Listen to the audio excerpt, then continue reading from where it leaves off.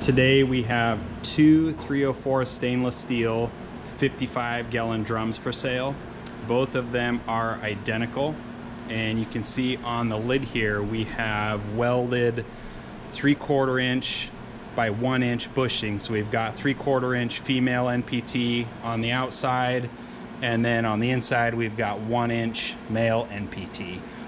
On the outside we've got our 3/4 inch polypropylene valve with the sight glass, 3/4 inch cam lock fitting previously used as flow, as well as a 3/4 inch tri-clamp fitting that was previously used for venting. Both of these were used for storage of ethanol, and you can see on the inside here of this one, excellent condition.